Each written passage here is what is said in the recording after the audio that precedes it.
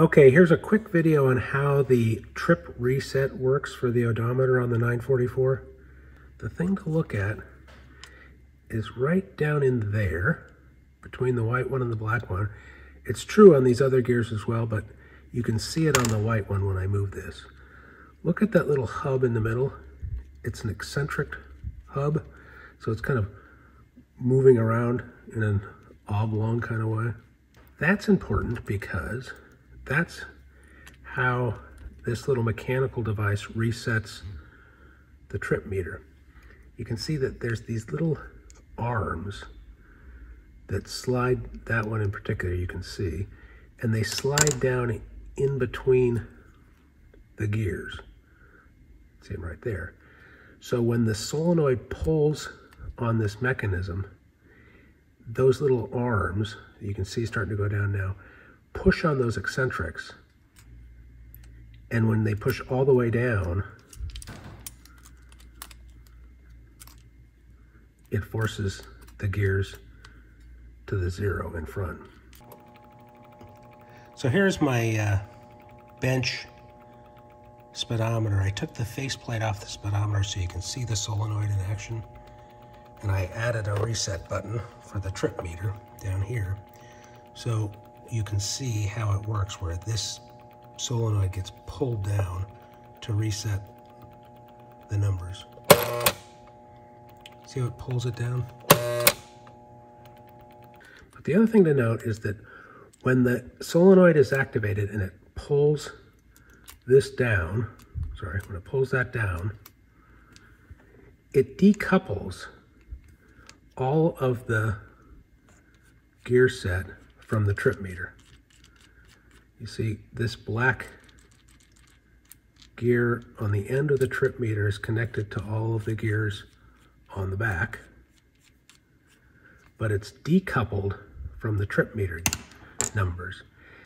And the reason that's true is because when the solenoid pulls the reset mechanism down like that, it's also pulling down that little gear right there. And that little gear couples the black gear and the trip meter numbers. And it does it, I don't know if you can see it or not, but it does it by having this gear ride a little bit on that gear and a little bit on that gear that's on the side of this big black gear. And so it connects the two of them so that now, going the wrong way, but now when you spin the odometer gear itself, the trip meter goes. And when you pull down on it, it not only sets it back to zero, but while it's setting it back to zero, there's no tension on the odometer gears.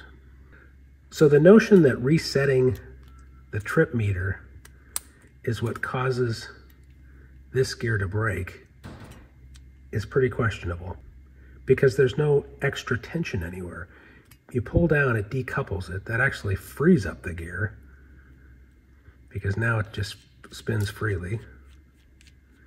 And then when it goes back in place, it picks up that white gear, and so it starts turning the white gear, but that gear has to weigh maybe 2 grams or a milligram or something.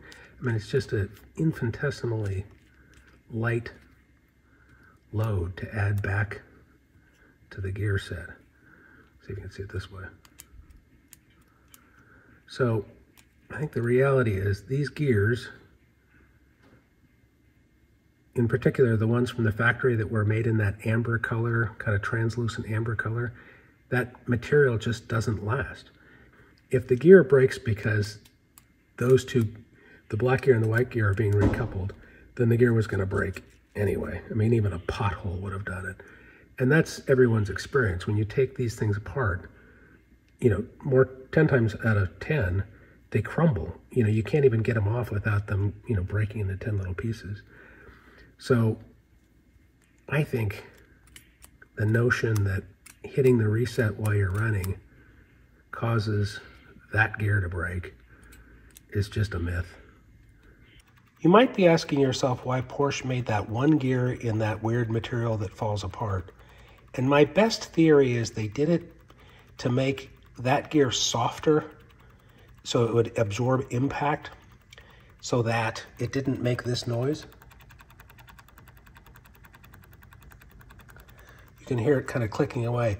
That noise is coming from this worm gear. So you can see how the worm gear drives the odometer gear, and there's just more play inherently. And so that's what that ticking sound is you hear over here when the thing is running. Both my 3D printed gear and the nylon ones that come from odometertogears.com, they both make essentially the same sound. And I bet if you had an original amber colored gear in good shape, it would be quieter than that. But I think it's completely irrelevant inside a 944 because unless you've got the quietest 944 on earth, you're never going to hear that. It is possible when you reset the trip meter for the little gears to get hung up down there, right where it has a little pickup to move the tumbler to the left. So it goes around one time and then it moves this one notch. There's a little pickup down in there. And if it gets trapped on the wrong cog down there, then this can happen where it'll jump like that. And that little gear down there is essentially stripping against these gears. And in theory, that would add, more pressure to the odometer gear and maybe, be the straw that breaks the camel's back. But that's happening way down here, and it has to go through that gear, that gear, that gear, and to get to this gear. Any one of these, could break, but none of them do. And they don't break because this one is the one that breaks because it's made of that weird material that just doesn't hold up over time. So I think when you reset it, it goes back to working normal.